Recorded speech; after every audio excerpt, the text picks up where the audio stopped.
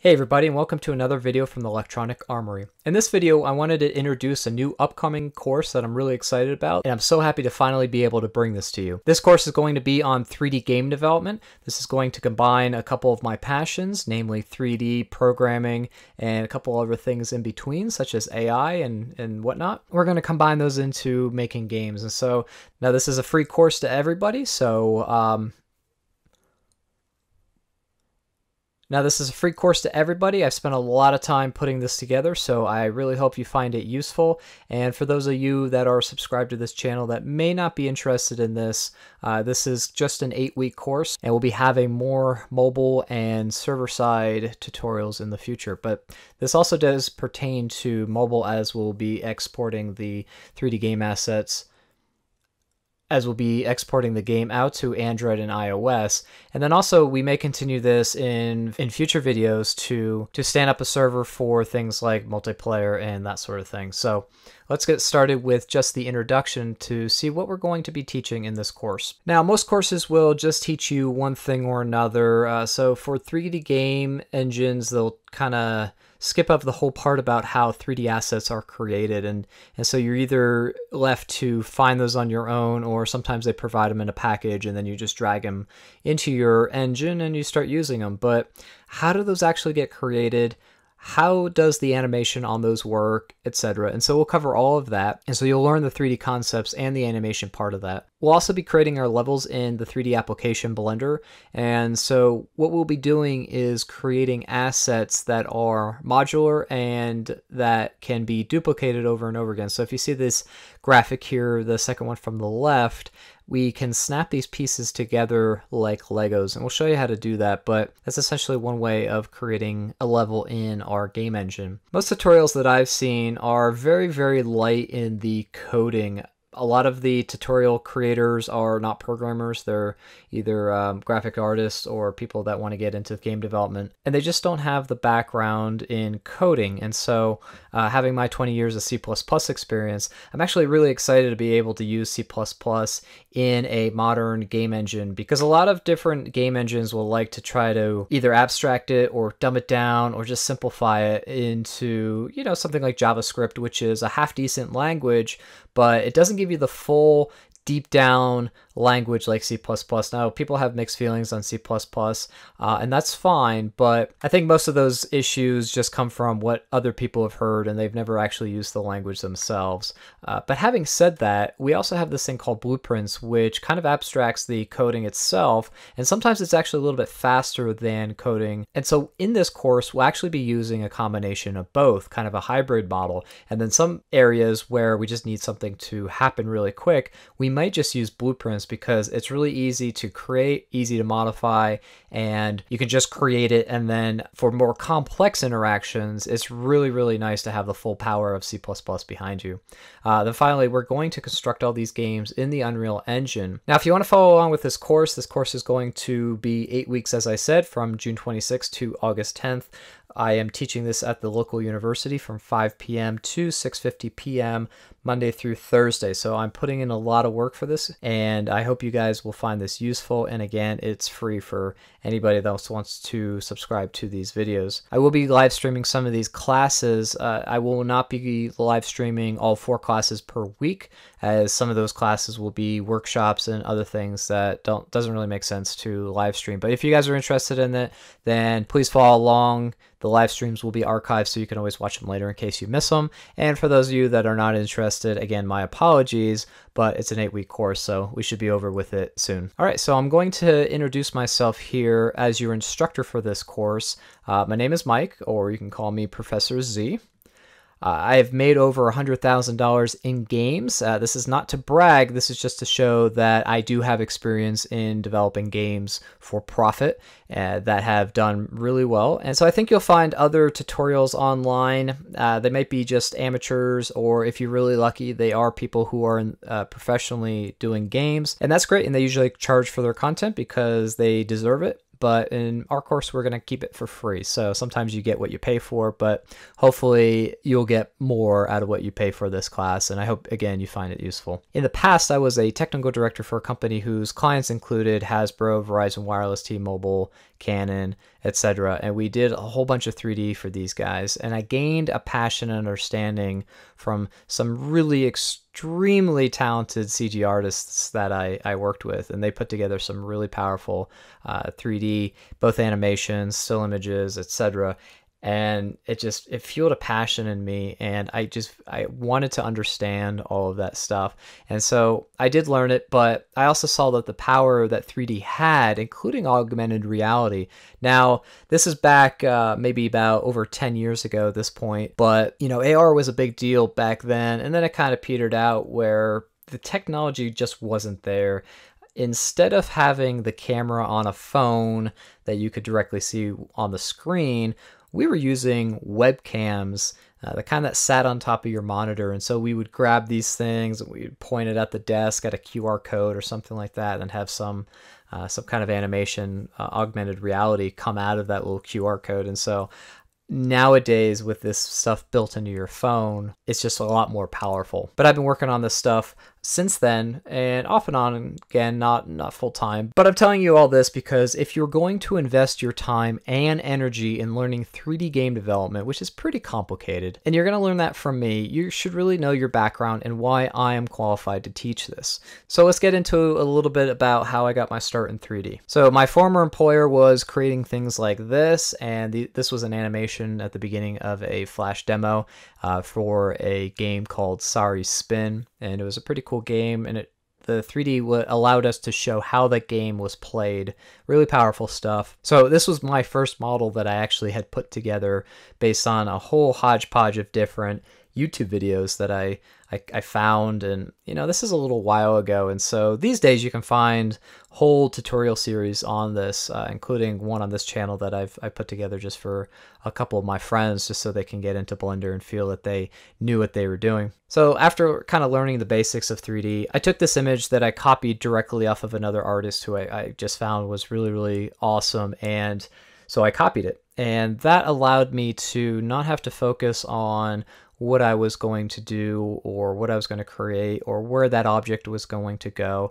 I just copied it, and that again allowed me to focus on the 3D and not the creative side, which personally I lack a little bit, being more of an engineer and programmer. But now, I mean, anything that I create is I try to strive for realism, and I'm pretty happy. I think I can create almost anything that I can put my mind to, time permitting. So let's get to the actual games that we've produced. Here are a couple 2D games that we had pitched in the past to a particular client, and you might recognize the general idea of these games, but these are the actual assets that we produced. That we actually went to the client and said, you know, these could be potentially games that we've developed for you. And so let's take the latest game that we've produced, and you can kind of see a couple of the screenshots. We have a snowboarder, kayak, bicyclist, and there's a bunch of different animations in here, including the snowboarder and jumps and the paddling of the kayaker, including all the animals that come in. We have some environmental effects with snow. If you pick up some pickups like power-ups, the player will sparkle and other things like that. And so we do want to cover this in the course that we're going to be putting together in the next 8 weeks. Okay, so let's take this game and do what's called a post-mortem on it. I'll take you basically from the beginning to the end really quickly and give you an idea of what we'll be covering in this course. All right, so when we went to the client for this initial 3D game, we literally kind of started with this concept. We took a couple screenshots off the internet, slapped them together in Photoshop, kind of gave us the idea of what game we wanted. Now, if you didn't already observed from the screenshots prior, this is a infinite runner game where things are coming at you and you're moving left and right with the mobile device by swiping left and right. So this was kind of the initial idea of what we could possibly do, and we said, well, we could have a snowmobile or a bicycle going on this mountain here that we're trying to model. So after that, once we got kind of the initial go-ahead on that, we developed some concept art, and this is obviously real concept art. You can take a look at this, and this is the splash screen. We have the intro, the level select, and the actual in-game. And obviously this is a very rough sketch of kind of the idea, but it allows us to communicate what the game is, one, going to be, two, the theme of it, kind of a more nature with a lot of trees and mountains and that sort of thing. And then also some of the elements that'll be present in this. And so if you remember from the previous screenshots that I have up there, there is deer running across the pathway. And so as our vehicle, in this case for the gameplay, we have an ATV on there. We later decided not to go with any motorized vehicles because we didn't want to have the concept of, you know, having these polluting vehicles up on this pristine mountain that you get your water from. So we did away with that, had some other areas in there, but in there we have roots that kind of stick out and rocks that you can run into and coins. And obviously the concept has changed a little bit, but that's the whole idea, is you start to get into these ideas and then your mind changes or you find a better solution. We did a lot of research on the mountain itself and the area and different things like that. We wanted to have very realistic and accurate environments in there. And so we actually did research on the trees that are up on that mountain and what kind of trees those are, so that when we put those trees into the 3D environment, that those trees matched. And so anybody that's familiar with that area, be it a park ranger or somebody or anybody that just happens to be there, they can look at this environment and go, yeah, actually that looks really, really familiar, or wow, they nailed that. And it's all these subtle details that we find pride in creating these games. And so this is just one screenshot of the trail guide that we had for Mount Shasta. All right, so getting a little bit beyond the initial concepts and trying to figure out what the interface would look like, we simply just grabbed a few assets online. This is a screenshot from latestscreens.com that we just found via Google search, but we kind of put this into a mix. We used the background as kind of our path of what that might look like. And this screenshot on the right was really good because this was almost exactly what we were thinking for the bicyclist levels that we were going to put into the game. And so what we did is we combined those into something that kind of looked like a mobile game to see, one, would it even fit on the screen like you kind of would imagine it would? Two, what does it look like? What kind of stats are you going to have? Is there a timer that counts up? Is it counts down?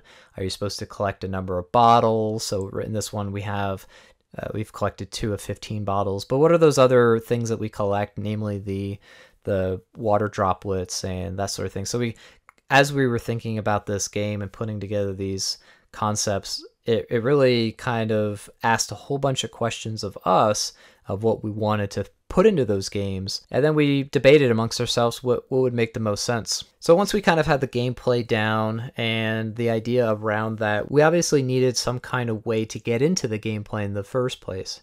And so why are you up on that mountain? What are you doing? What's the whole idea behind that? And so we did come up with a little bit of a story behind that, but the initial screen that you see when you load up the game is a play and a menu. It's basic stuff like boilerplate, but we ended up changing that a little bit, but we wanted to showcase the mountain itself. And so these are obviously concept images, but we used Google Maps to kind of see what that would look like and put that into 3D. And then when you're going up the mountain based on the storyline, you start off as a runner and then a bicyclist and that sort of thing. You get up to the top of the mountain, then you got to work your way down. And so it kind of gives you a story just in the mapping of that. And then if you select, let's say, runner or kayak or something like that, it would give you the screen on the far right where it's choose your level. And so you'd have these sub levels of a snowboarder and that sort of thing. Now, don't look too much into it. It's just a kind of through a couple lines on the screen. So we did a little bit of concepting within Unity itself, and we threw together a realistic 3D model that we get all the terrain data from and put that into Unity to kind of play around with how we would do the mountain in our game. We quickly realized though, and this was pretty obvious to us in the first place, but you know, we try it anyway, but putting all these points in for modeling a mountain was a lot for the mobile device to handle. Now, this is a couple years ago, so these days it might be okay, though battery life is always a concern, because if you're going to have these really complex models, for the game to actually render these out on the screen is going to take a lot of battery power for our users. So not a very good idea. This is another asset that we kind of put in the game for testing purposes. And you can see that all those lines represent vertices and edges that just really are overcomplicated. You can take a look at how many lines are on that wheel, and in a mobile game, the bike is going to be really, really small, and so you're not going to see any of these details. So we ended up replacing this asset really quickly. But again, it was just a test piece that we threw in for testing and what the game engine could handle. And this is the final product. And so you can see kind of how the menu evolved from those rough sketches to something a little bit more professionally designed. And then the actual gameplay where you can see the bicyclist there and the bike. You don't see a whole lot of the bike. You barely see the front handlebars there, not much past the body, the back wheel, the seat, and that's about it. But every once in a while you might see a glimpse of it as the biker turns. Some wolves are running across the screen, and then finally we have a menu that kind of matches the branding and the color scheme that we had in the beginning of the menu there. So just to remind you what that used to look like and what it looks like now. And so one way where you go from concept to final product, and sometimes they match up perfectly, like kind of like the mapping that we have on the left, and then other times it goes totally different. So we obviously made this game in Unity, which we have a lot of experience in. Here's some just in-game, in-editor screenshots that we took throughout the game process. You can kind of see how this is laid out. Some more editing, how the terrain is laid out with the geometry and everything like that. And our menu system is actually in the middle there for our heads-up display. Just gives you a little bit of a behind-the-scenes view of how these games are made. And again, we have a lot of experience in Unity. In this course, we're actually going to be using Unreal Engine, and we'll compare the two, and I'll ultimately let you know why we decided to go with Unreal Engine. So the fact that we did this game in 3D allowed us to reuse those 3D assets, namely the snowboarder in this case, and pose and animate it, and then do a freeze frame on that and get the animation into a really cool pose, and then use that as our icon for the game. Of course, we can also do some in-game screenshots to show you different perspectives. Now, our player never sees these views, which is a little bit unfortunate, but it's pretty typical in the industry to show parts of the game that the player will never see. But you can see here that this is the front of the bike. It is a little boxy, and you can see that the player here is a little bit boxy and his arms are kind of sharp and flat in some areas. But again, this is for mobile, and so we wanted to keep the detail down so that it doesn't kill battery or make the phone really hot. But here are some other screenshots that we used for different marketing purposes, advertising on the Facebook page, etc. And so because this is all 3D, you can move that camera wherever you want. Normally the camera just sits behind the player the whole time in this particular game, but we moved it around to try to get some cool action shots. There's a kayaker coming down the river, maybe a little bit of a close-up on him, and a little bit of an action shot here. You can see the kayak in a little bit more detail. We have some logos on there. This is one of my favorites, just kind of, following him from a over-the-shoulder view thing. So here's just a good shot of the bike. And the bike actually looks pretty detailed. However, a lot of that is not in geometry, but it's just images. So for the brake discs, for example, and the tire treads, those details are not up in geometry. They're, again, just flat images that kind of look like and add geometry. And the engine handles this a lot better than, say, if we had a whole bunch of vertices to define that geometry and those ups and downs on those treads. You can slap this on a Facebook page for a promotion to advertise your game, or that the release is pending. It gets players who are interested in maybe biking games and say, hey, I might actually be interested in this game.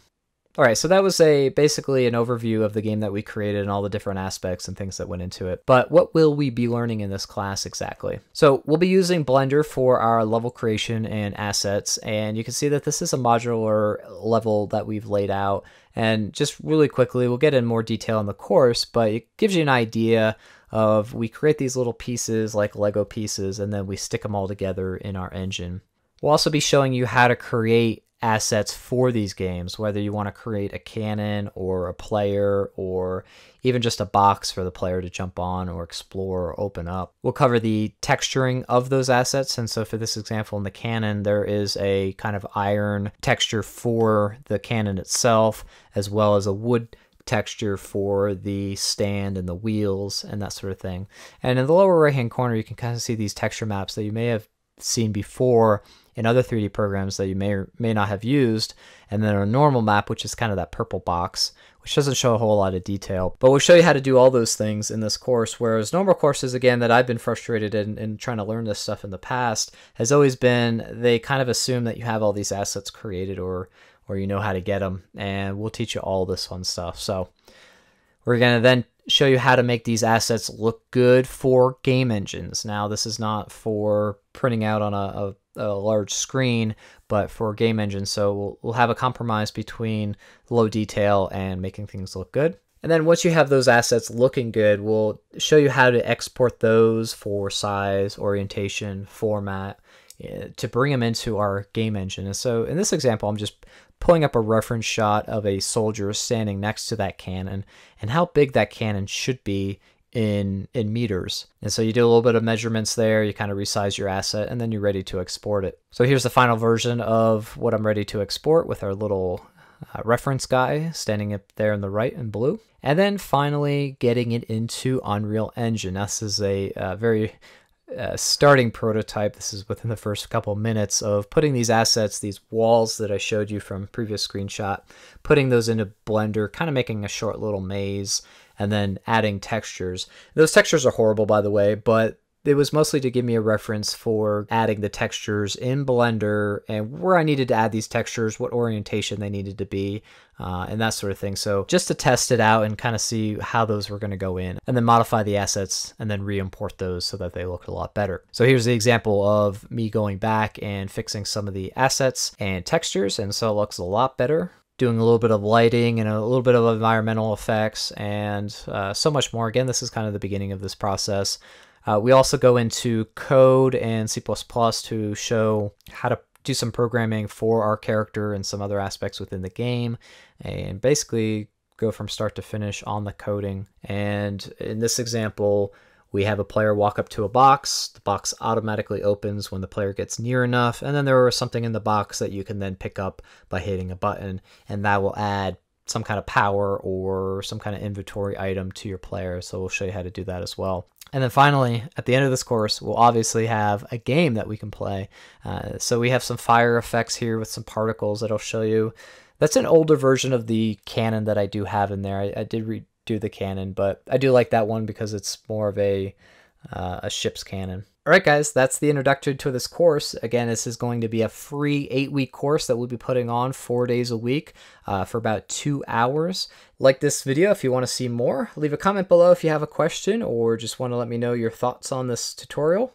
And for those who are looking for more mobile development or maybe back-end server stuff, again, I will be continuing those series. But that's exactly what this channel is. It's kind of a mixture of everything that I'm working on in various different industries. And I love sharing this stuff with you. And I just happen to be a university professor at the same time, kind of in my free time, to be honest with you. This has taken over a year of my life to put together. I hope you find it useful. This is a big investment on my part, and so I hope you guys, if you are wanting to learn 3D game development, that this is finally the solution that you've been looking for, and it's free, so you can't really complain, can you? Well, maybe you can, but thanks guys, and we'll see you next time.